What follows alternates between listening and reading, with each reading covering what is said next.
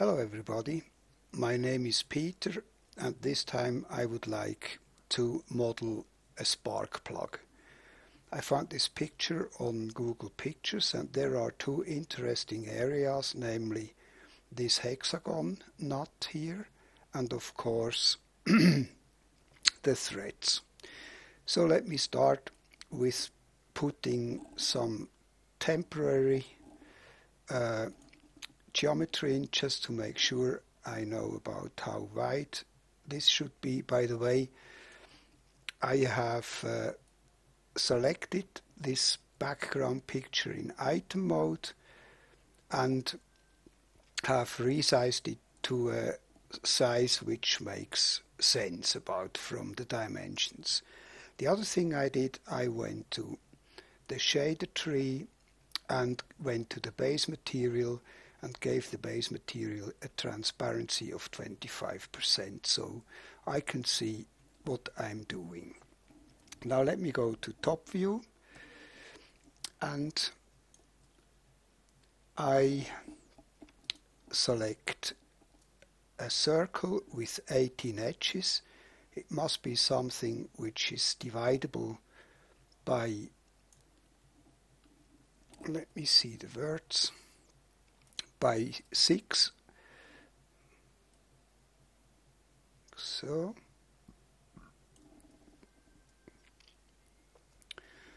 then let's make it 13.5 and 13.5 here.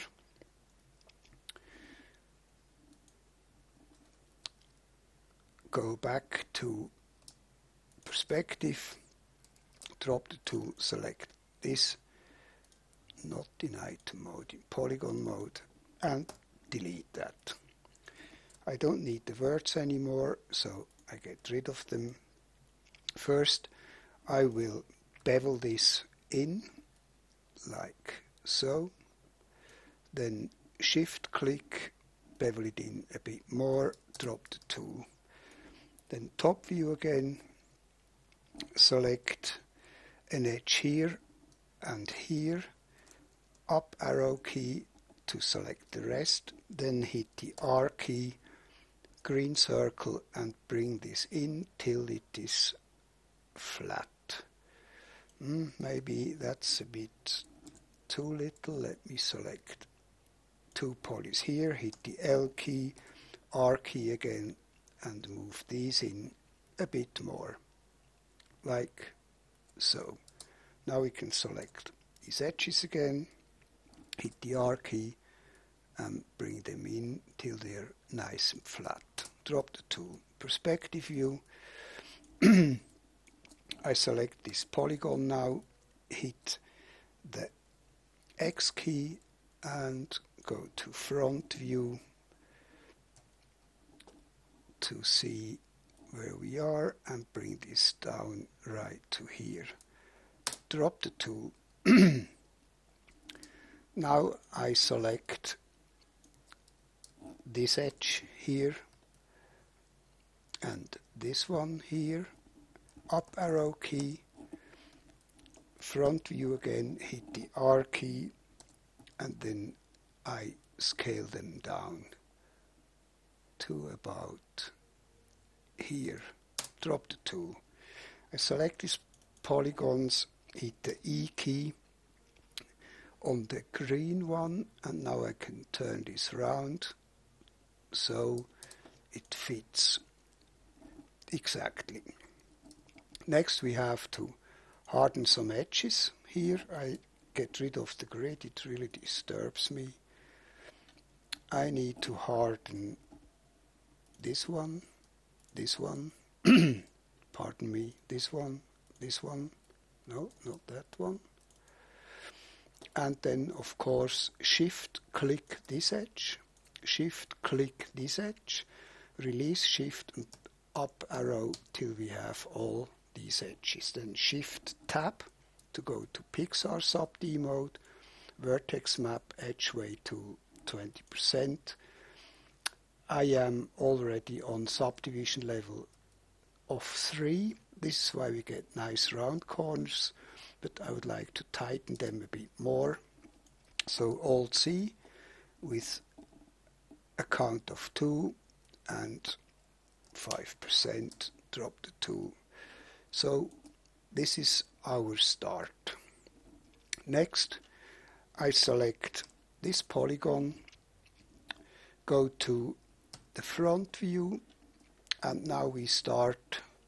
This one is already a bit too big, so hit the R key,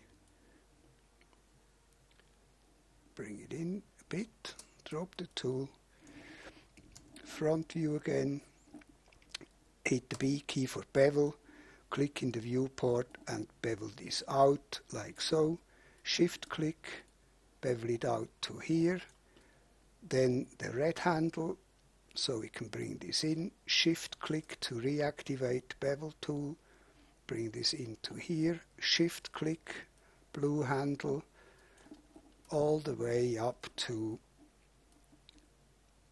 the end. Now I make this one here, shift click, then up to here and bring it in. I don't want to be 100% accurate.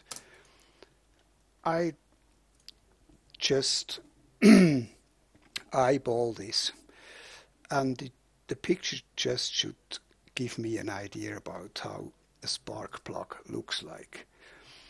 So we need to put in some edges. We can do this several ways. We can use the add loop, or we can use the Shift C. The slice command, I will use slice now this time, slice through here. Then you can select the middle mouse button and cut through here, cut through here. With the middle mouse button you can reselect the tool handle without reselecting the tool itself, so it's quite convenient. Cut through here, here, here,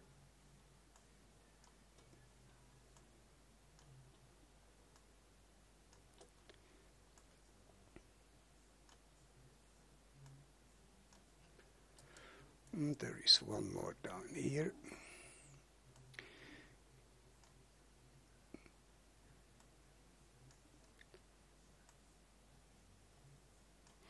And sometimes it's a bit dangerous, because if you don't check that your slice tool is not really covering the entire area you want, then it just slices through a part of the geometry. So drop the tool. I stay in front view, select 2 polys here, here, here, here and here, hit the L key, then go to perspective, hit the R key on the green circle and bring this in. Let's check how this looks. A bit more, not much, like so. Drop the tool. Pardon me. Now this part here is all ceramic, so we do not get the same hard edges as we do with the lower part here. So let's do some edge hardening. Alt C, then I put in edge loops here, here, here,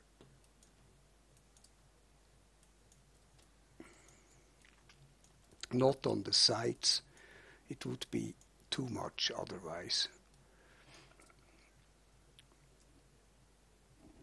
Alt C, maybe not as far out as the others. So how does that look? That looks not so bad. Okay, let's continue on the top here. I select this polygon, side view again, hit the R key. No, no, no, no.